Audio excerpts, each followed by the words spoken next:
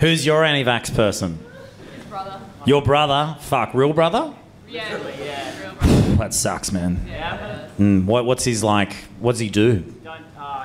He's a coach. He's a life coach. Of course he is. Of course he fucking is. My fucking hell. Successful? Yeah, but not too bad. Not too bad. Fuck, there are idiots everywhere, hey. I need a life coach. You need a fucking job. That's what you fucking need. I need a life coach to help me figure... It's not hard to figure out, right? Breathe in, breathe out, keep walking, deal with the shit like the rest of us.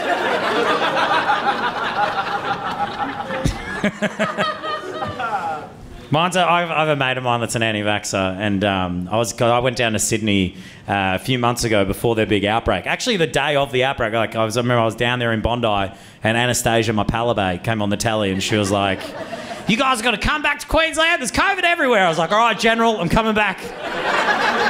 Make sure you lock the door behind me. Fuck these dogs."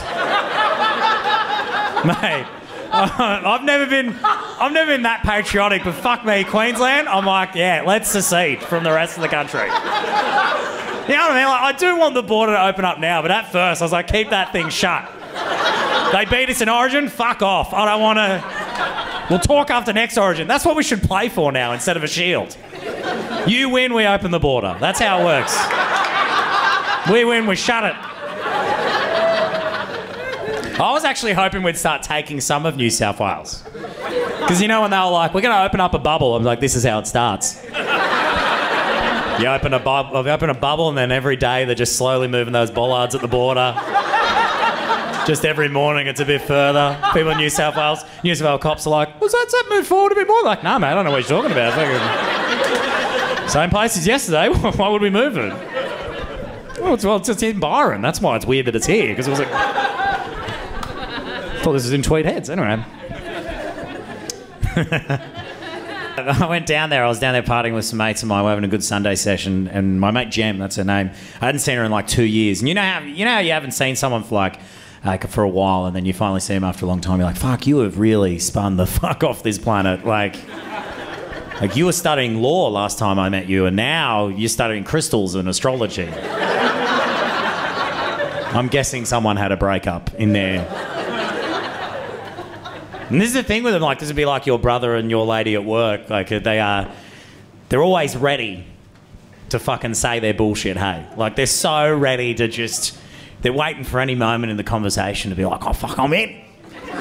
It's time for me to talk about it. I reckon anti-vaxxers are they're like kids skipping. Like, you know when kids are, like, playing skipping, like, they're doing skipping rope, and they're like, they've got the skipping rope like this, and all the other kids are waiting on the outside trying to jump in? That's like an anti-vaxxer outside of a conversation. Say something about the borders. 5G, no, okay, no, all right, no, I'll wait. She was doing that the whole time, hey, like the whole time, just waiting. Finally find a moment, and she jumps in, and it's all the same shit. They all say the same shit. It's like her one's like, oh, I should know what I'm putting in my body, all right? I should know what I'm putting in my body. We don't know what's in it. And I should know what I'm putting in my body because I'm being safe with my body, and I should know there's no toxins going in my body. No toxins, no. And I'm like, Jem, you better shut the fuck up and finish this line that's sitting on top of the toilet. Because we're trying to have a good time, and I think there's more toxins in that and the rolled up $5 note that's sitting in your left nostril than there is in any jab you're going to get, okay?